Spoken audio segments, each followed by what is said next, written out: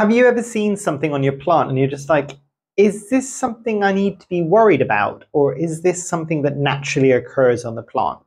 Let's look at some plant structures and see why they exist, why they're important, and what they might mean for you growing plants in your house or in your collection.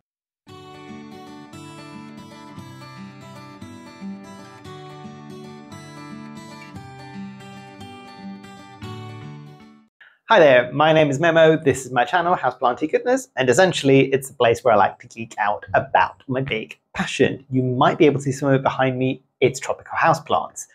So today I wanted to dive into a bit more of a scientific, a bit more of a geeky topic, which is plant structures. And I'm going to be a bit all over the place for this video, but I wanted to cover some of the ones that might worry a few people, especially if you're maybe just getting into plants, or maybe even if you've owned plants for a while, but you've not had a plant that had this type of structure. And a lot of these structures that we're going to be talking about today are evolutionary adaptations that these plants have had to kind of create for themselves in order to give them an advantage. Think about something growing on a jungle floor. It's going to be competing with a lot of other things, let alone pests, let alone predators, let alone kind of things like animals eating it, all of these things. It still is doing its most to establish itself, make itself grow as much as possible and give itself its best possible life. So a lot of these structures are the way that these plants have to kind of essentially interact with their environment to give them that edge. It's really, really cool, actually. And the reason why I thought I'd do this video is because I had a plant when I was first starting off, and I'm just like, what is growing on its stem and why is it turning like this? Has it got mold? Or is this like some form, is this like I'd never seen scale? Is this scale? And I wasn't too sure of it. But it ended up just being a natural part of that plant structure. And there's a good reason for it to be there. But without further ado, let's look at some of these plant structures. I'm kind of looking around my space and trying to see, is there anything with this type of plant structure? I don't think there is anything I can easily grab. I do know of a plant that I've got upstairs in one of the bathrooms that is exhibiting this, and I will add a picture of it here or even a video depending on what I can get, basically. And it will kind of highlight what this is. And essentially what I want to be talking about first is corking on the plant stems. And this is the bit that I was talking about earlier on, which is something that when I was first starting off, I'm just like, is it scale or is this something that I need to be worried about? No, this is a natural part of the plant. And essentially for a lot of the house plants that we've got, their stems usually remain kind of like usually a smooth green structure. It's kind of quite vegetative essentially in the way that it looks. Very rarely do you get house plants that start looking a bit like the bark of a tree. But corking is essentially just that. Essentially, it is the cells around the growing stem or the stem of the plant, usually lower down. Very rarely, for very few plants, will you ever see it going all the way to the top, but you can usually see it lower down on the stem, where you start getting this kind of browning, harder, it kind of looks a bit more textured appearance. And that is because these plants, these cells on the outside of that plant stem are hardening off. And can you guess why, essentially? It's very similar to why the trunk of a tree is as rigid as it is. It helps to keep that plant structure. It's helping to keep it upright. It kind of protects it a bit as well from elements, from anything else around it. You would imagine if something's got something that looks like a cork or it looks something like a trunk of a tree around its stem, what pest is going to be able to go through that? Even the dreaded thrips that we all worry about. Have you ever seen something like a thrip on a plant that has got something like corking on it? Another example of plants that would sometimes get corking on it, and I think if I'm not mistaken, the example that I want to be showing you here is going to be my philodendron early marks variegata, I'm pretty sure. But I've also noticed this on, I'm looking at it, and again, I cannot pick that plant up, unfortunately, but the philodendron pyloroense. And interestingly, with the philodendron pyloroense, which is the one that looks a bit like a Tesla plant, so it looks like a T, it's got the two kind of leaflets and the one long leaflet in the middle. That is always compared to the Philodendron Holtonianum, which I think is the plant that people call the Tesla plant.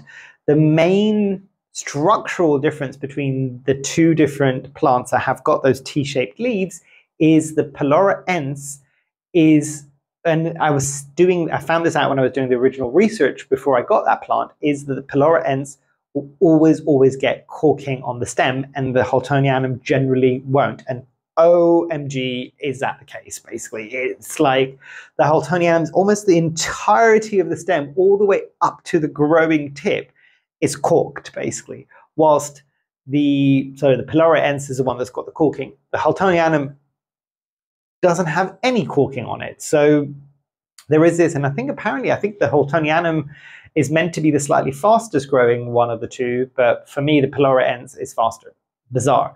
But you do get this a lot. You'll get this a lot of the times with Monsteras. You might be noticing some of that corking on the Monsteras. Monstera tends to be the one plant that people look at and see corking for the first time because they're actively looking for something to be wrong with that plant, so they can go, oh, what do I do?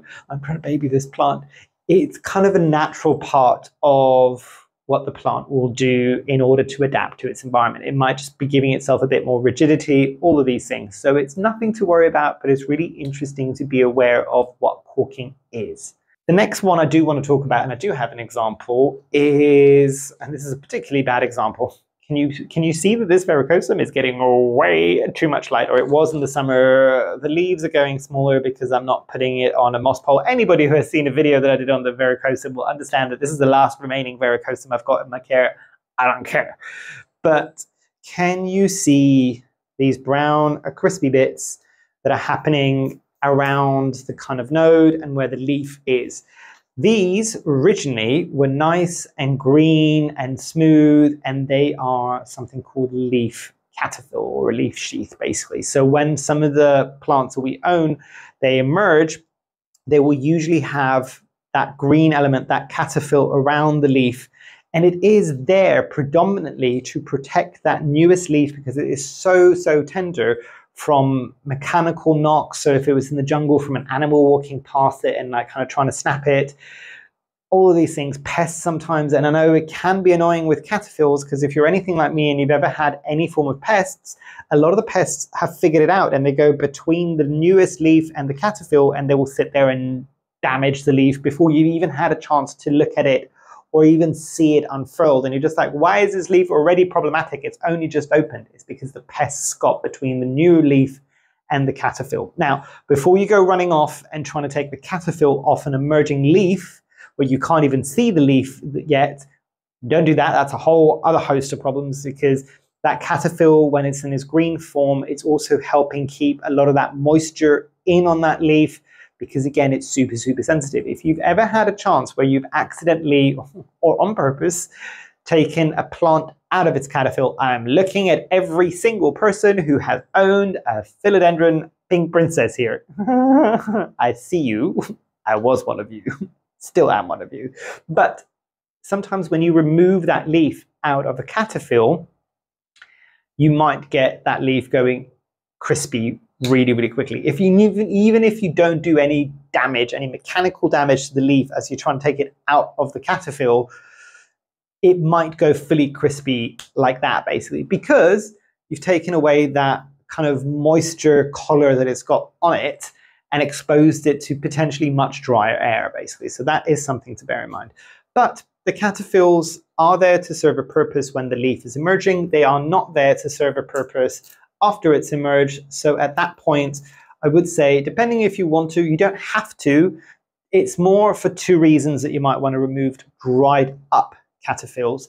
Cosmetic being one, you just don't like seeing something brown and crispy on the plants that you've kind of babied all the way through. Or, and arguably for me, that's more important, is, oh, you might even be able to see some corking there. If I hide my face, can you see it just ever so slightly, that kind of more grainy texture that you've got there? That's the emergence of kind of corking that's happening there. But the big reason why you'd want to remove, oh, and I actually have an example here to show you. So I had that Cataphyll on there. Let me bring this in a bit closer so you might be able to see. If I kind of hide it over my face, can you see that white speckle in there? That's a mealybug. So the reason why you'd want to remove some of these Cataphylls on your plants, especially the dried up ones. So unfortunately, what we were talking about before, the more kind of fresh and green the Cataphyll is, it's still serving a purpose. You want to remove that. If you were trying to remove that Cataphyll to make sure that the pests don't go in between it, you might still end up irreparably damaging the plant, either because you knocked it or cut it or all of these things, or it might be exposed to the drier air faster, so it might crisp up. So it's kind of like a double-edged sword there. But at the point where it's crisped out and the leaf has fully emerged, do try to remove them if you can, because that is a huge place where I don't think I've ever seen the thrip in there, but mealybugs 100% in there, and also a lot of the time spider mites. So these are places where these pests can go and hide and proliferate, basically, because you just like, I've taken off all the mealybugs, I can't see anymore. Why am I still seeing it coming back, other than just the life cycle of the specific pest?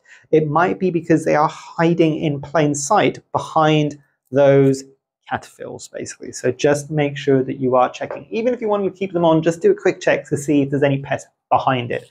And that is a good way of being proactive with your pest management as well. So let's have a look at something that's a plant favorite for a lot of people, basically, especially if you're looking to propagate. This is the Philodendron Heleniae, subspecies Heleniae, with its massive Hadley leaves. And the structures I want to talk about, and I know everybody else has spoken about this to death, is this. It's the aerial roots, but not just the aerial roots. So obviously a lot of people have talked about aerial roots. They're really great for propagation because it gives you a starting point when you're starting. So if you take a cutting here, there's the growing tip, which is probably going to come from the growth point right there. You might be able to see it. And then you've got the roots, and the aerial roots are giving you something that you can put into a growing media to then propagate this if you're taking a cutting. They are there predominantly, but not only, to provide support for the plants. So if this is against a tree, this might be digging into the bark of the tree and helping to kind of stabilize this plant. It gives it more of a place to anchor itself. A lot of the aerial roots, they are still roots. They can still absorb both moisture and nutrients from that tree that it might be attaching to. A lot of the times in a household environment, we might be doing something like a moss pole in this situation. And yes, there is a strong point to have for something like an aerial root. Now, I'll show you the example of the Verrucosum again, because I want to show you something else. And a lot of people have always been asking about this. Even I had to do some extra research to find this. And as far as I'm aware, so again, I'll bring this up so you can see. So the Verrucosum, these are the more traditional aerial roots that were kind of like big, thick roots that we're used to seeing around the node. But can you see all of those little roots that are happening along the stem? I was sitting there going, is that called something different? Is that still an aerial root? And as far as I can tell from my research, these are still aerial roots. But what you might be able to understand, and if you look at them, and this is again just things that I'm assuming, these aerial roots that you can see here, can you see the slight bit of fuzziness on them? Those would be the ones that would attach to the potential tree trunk, but because they've got that fuzziness that's happening around those aerial roots, the same way that you might get fuzziness and kind of little rootlets that are happening off the main roots in the soil or in the growing media, these are going to be the ones that I'm assuming are going to be much better adept to both absorb moisture and absorb nutrients for this plant. But a lot of the times when you look at some of these other roots, or at least this is something that I've noticed, they're a lot smoother, they're a bit more bumpy. These will be the ones that will just dig into something like the tree trunk that would be here to give it support. And predominantly, I would imagine these roots that are growing along the stem rather than closer to a node, their predominant role, again, I'm assuming here, if there's a botanist out there that knows that I'm talking rubbish, please do let me know. I would love to be wrong with this one. I would assume these are predominantly there just to anchor that plant into that tree trunk and give it that stability. So a lot of the times what this might mean to me, if I'm seeing something like this, and you can see there isn't even a janky support stick on this, a lot of the times when I'm seeing the plant readily give this out, and I can see that the leaves have got smaller and smaller and smaller, to me, this is almost like this plant is screaming out to me to go, I need something to attach to. Give me a plank, or give me a moss pole, or give me a janky support stick. I need something to help give me some stability so I can start growing larger leaves, basically. Think about it. It's kind of like reaching out to kind of attach to something. So that kind of makes sense. By the way, just before anybody says, I'm not going to give this a moss pole because I just don't care, basically. I have heard you, and I can't believe I'm actually going to say this based on other videos. I might try another verrucosum other than just, I think the Icynii, the one that I had, everybody was like, you should try a different type, and it might be different. I will see and see how I get on, basically. I'd be open to trying that, especially seeing as some of the research that I was doing for another video that's coming out this week. I don't know if that's coming out first or this one's coming out first. But when I talk about altitude in plants, I didn't realize that there's different verrucosums that are adept to different altitudes as well. So I think that might be an interesting one for me to look into in a bit more detail if I'm going to get another verrucosum. But yeah, so that is certain types of structures that you would get on the stems. The other one that a lot of people don't necessarily talk about, and I don't think I've got any of these plants in my care currently. I used to have one, so I'll add it onto here. A lot of the ciccuses, or the ciccusi, I don't know. But I don't know what the plural one is on that one. But so the Cissus amazonica, the Cissus discolor, if I'm not mistaken. Another one that's not usually considered as a houseplant, you can, if I'm not mistaken, grow this as a houseplant, but the passion flower, the passion fruit, but the passion flower, these plants all have tendrils. And tendrils, again, as far as I can see, kind of on the more biological side of things, they're not actually roots. They are kind of a form of either a stem or a leaf that's predominant structure is there to help wrap around something to, again, give that plant stability. That, however, tendrils, as far as I can tell, are not there. They can't absorb moisture or nutrients. They're not like aerial roots in that respect. They are there predominantly, so if something is growing up something, they can wrap around it and make sure that that plant is held tight.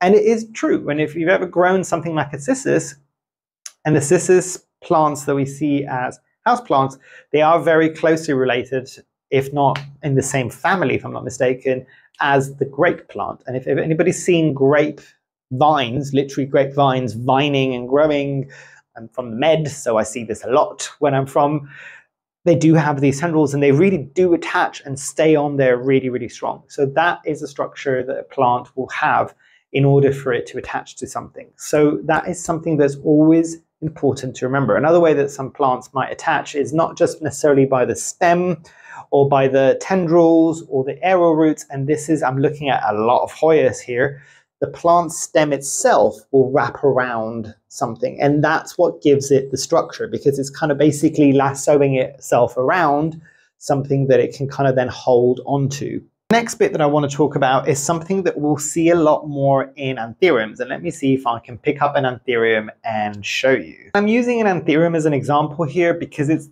the most obvious way that you can see it. So this is the Anthurium arisomoides, has just got a new leaf and it's doing super well, although it is covered in mealybugs, so I do need to deal with that.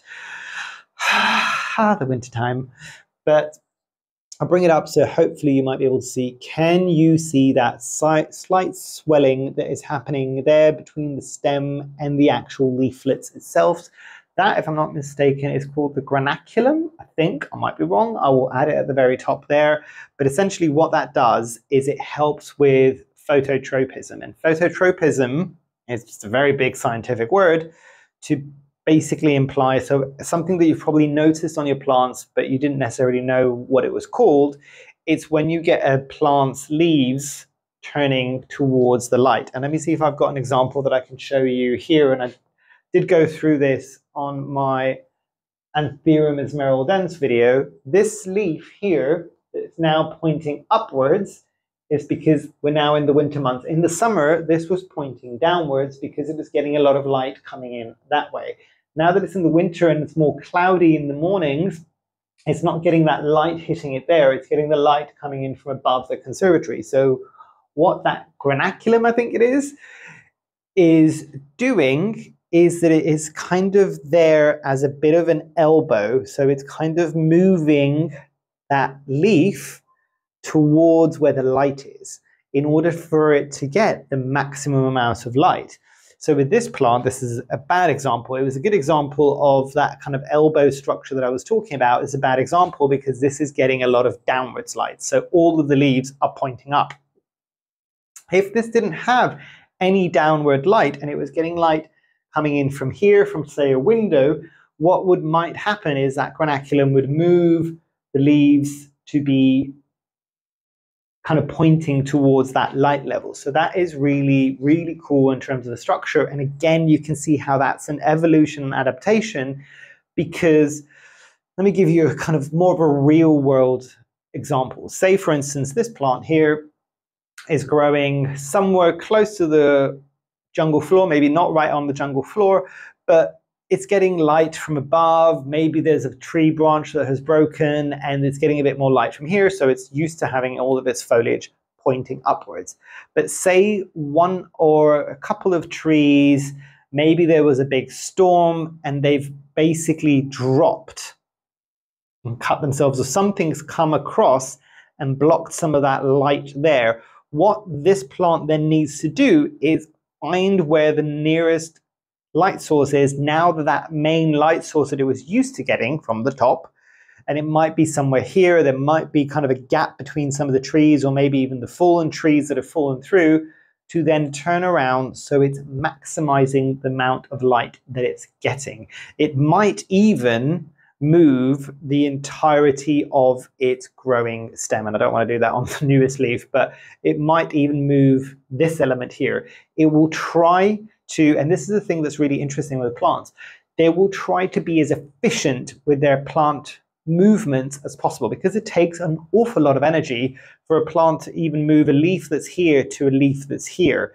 But if you can imagine, even if the leaf was here, this is the petiole, this is the leaf, and it drops it down, but then that's not enough. If that petiole then needs to move out so it's even closer, that's a much bigger movement than this would have been, basically. So it's something to bear in mind when you're looking at some of your plants, because it's sitting there going, why isn't it growing? Blah, blah, blah, blah. I haven't done anything different.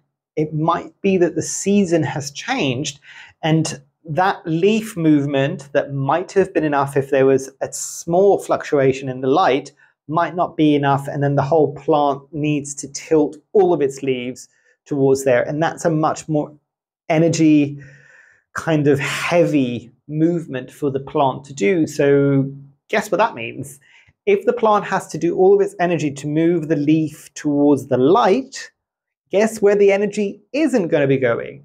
Towards new growth, basically. So especially in a period of the year where something like winter, when maybe there's even less light or less daylight hours, there's only so much energy that the plant can utilize. And if all it can do is move those leaves towards the light and just maintain its kind of current status quo in terms of foliage, but it still gets the light that it needs to get, that's what it's going to do. It's not going to try and push out a new leaf, which is also going to be something that's energy intensive, and then not move the leaves to get more light. Does that make sense? It's kind of like, it's a bit counterintuitive for it to do it. So it's very interesting how plants are very efficient with how they will do, well, how they will utilize their movement.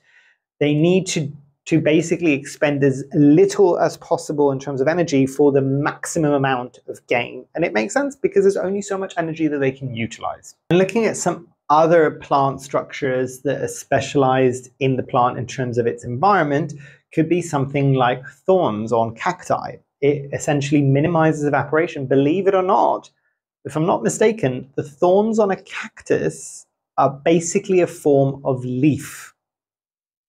It wouldn't photosynthesize from its thorns. It's kind of getting it from that main body that it has, essentially. But those are modified leaves essentially, because it means it can minimize evaporation, and it also acts as protection from potential animals that we might be wanting to get to its kind of juicy core essentially. So that is an interesting one to kind of bear in mind, and that's why those plants, specifically something like a cactus, has evolved in that way. Then you might look at things like tuberous plants, so plants like the alocasia or the colocasia, they've got tubers. You might even look at things like the calatheas, where they'll have little kind of potato-like structures within their rooting system. It might not be a main tuber like you might get an alocasia or a colocasia, and potential reason for an alocasia or a colocasia to be keeping that much moisture in those tubers, because essentially that's what they are. They are a reservoir of water and nutrients, I think. But essentially it's because those plants are very water hungry. So they want to make sure that they've got water at all given times, because a lot of that water is also what's creating the pressure that's needed to keep those massive leaves upright, basically. Now, the interesting things with something like a calathea, and everybody would just always try to keep them moist, and you always kind of look at this kind of going, oh, this has got little tubers inside. Why am I trying to keep this moist as much as possible? Because again, think about the movements that we were talking about before and how much energy it takes for the plants to kind of move something as simple as a leaf, potentially. So again, this is another example of phototropism. This is a different example. So instead of it reaching for the light, you can see it bleached out because it was getting too much light, and it also moved the foliage away from the light so that it doesn't cause it damage, something like leaf burn or sun damage essentially on the leaf. So that's another way that kind of join between the petiole and the leaf can work, is to move it away from the light as well. So if you start seeing your plant where its leaves are pointing away from the light, so say the window is here, might be an idea to move it slightly further back because it's getting too much and it's trying to shield itself and protect itself from too much light. Now, something like the tubers that we were talking about before, if you think about anything along the lines of the calatheas, the prayer plants in general as a category essentially, what do they do more so than any other plant? They have that movement that happens on their leaves throughout the day and nighttime, which is why a lot of times they talk about prayer plants, because their leaves move up and they look a bit like hands in prayer. That is very, very energy intensive, them having to move that foliage every day by that much. It might not seem like an awful lot, but it is a lot of energy that it needs in order to do that daily. So something like those tubers in their root system are great energy stores and great kind of like water stores, because again, it means that they've got that water available to them at any given time, so they can still create that movement that they need to create. Another thing that's an adaptation that a lot of plants would have is something, not necessarily variegation, but have you ever heard of something called a blister variegation? I'll see if I can add an example here. My Piper sylvaticum, if I'm not mistaken, is one of them. Oh, actually, do I have any down there? Ugh. No, nothing that's easily movable, but I am talking about plants that are silver. And what that usually is between the layers of that leaf cell, there's usually bubbles of air. And essentially what this creates is almost like that plant or that leaf has got a bit of an umbrella over itself and just kind of going, I am nice and secure. All my sensitive bits are underneath this air bubble. So there's less light that can kind of come through and harm my foliage. A lot of the times what you might get sometimes with, not all plants that have got this blister variegation, the silvery plants, but actually if you move them into very, very, very low light levels, barring the fact that they all struggle a bit to kind of like get the amount of light that it needs, but what you might then start seeing, and I've got an example, and I'll see if I can add a picture here of my Plougmanii, which will have those silvery strips. Some people might call it variegation. It's not quite that, basically.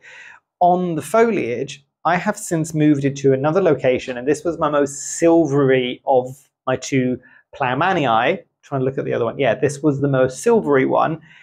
I moved it to a very low light level because that's the only place I could give it. The leaves are now almost entirely green, a deep green at that as well. So the deeper the green there is on the foliage, the more adept it is to get as much of that light in low light situations as possible. So that is always something to bear in mind, and is how the plant has adapted itself to protect itself from the light. But a lot of the time, some of these plants with blister variegation can kind of minimize or almost entirely get rid of their blister variegation if the light levels are not there, because at that point it doesn't need to protect itself from the light anymore. It needs to make sure that it doesn't have any of that protection. That umbrella is gone, so we can get the most amount of light and the most amount of kind of energy coming through from the light levels. So what does it mean to all of us when we're caring for our plants? It just means that being aware of some of these structures so it doesn't worry you that your plant has got corking. It's kind of a natural part of its process. Some plants will do it regardless of anything else. Some plants, it might be an indication if it's not a plant that would normally get corking on it. So again, I'm looking at the Philodendron pilarens, which is meant to get corking, and it gets it at the drop of a hat. But some other plants that might not be used to getting quite as much corking, and all of a sudden you're seeing a lot of it, it might just be because it's just like, oh, it needs that extra bit of humidity, and stop being lazy and give it a moss pole or give it a janky support stick. It needs something to keep itself upright. And it's usually when it's slightly bigger plants, and again, this is a small plant, but it's when they start getting too heavy in order to, they're putting too much energy to try to keep themselves upright and not enough energy in their foliage. So they are making sure that they're corking around that growing stem in order to give them that rigidity so they don't have to keep pumping energy into doing that, basically. Then you've got things like the Cataphylls, which are there predominantly to kind of watch out for the leaves, and there's not an awful lot that you could do to kind of not have that for the plant. It is part of that natural process. The corking, you might be able to minimize it a bit if you do give it something that will provide it with some rigidity so it doesn't have to keep doing that all the time. Again, not always. And then tendrils, making sure that it's got something to climb on. Have you ever seen a plant that needs to tendril out and you don't give it anything to climb on? It is the saddest thing in the world. It's like the little pathetic kind of droppy thing going, I need something to climb on and you're not doing anything for me.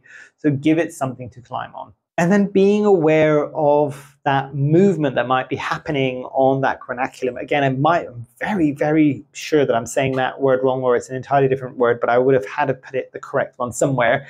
That takes a lot of energy. So anything that's energy inefficient isn't good for the plant's continued fast growth, because it's doing all of these other things in order to just maintain the status quo and not focusing on keeping itself growing. But I think that's everything I wanted to cover on today. Some familiar topics that we've talked about a bit more, some newer topics, some topics that we went into a bit more detail. Did I miss anything? Is there something that you're just like, oh yeah, there needs to be more chat about this specific plant structure? Would you want me to do another one of these videos? And if so, what plant structures would you like me to talk about? You don't need to know the scientific name. Just tell me it's this thing on the plant somewhere here, and I'll hopefully figure out what you mean. And we can dive into why that happens with that specific plant as well. But yeah, all of these things are to say that nature provides us with the information that we need in order to give our plants the best in terms of how they grow, how fast they grow, how well they grow.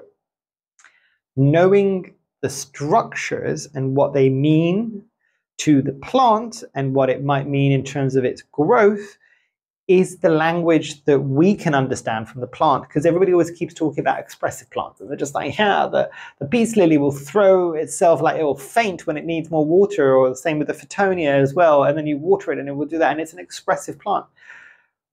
I would go a step further and say most plants are expressive. We just need to know the language to understand it in, basically. So it is one of those things that paying attention to some of these structures or how some of these things function on a plant usually gives you very quick indicators as to what's happening, what might be wrong, what might be going well as well, and how do you adapt to it, basically. But yeah, hopefully you've all enjoyed. Hopefully I shall see you here soon, and I truly, truly hope that you have a great rest of your day. Thanks. Bye.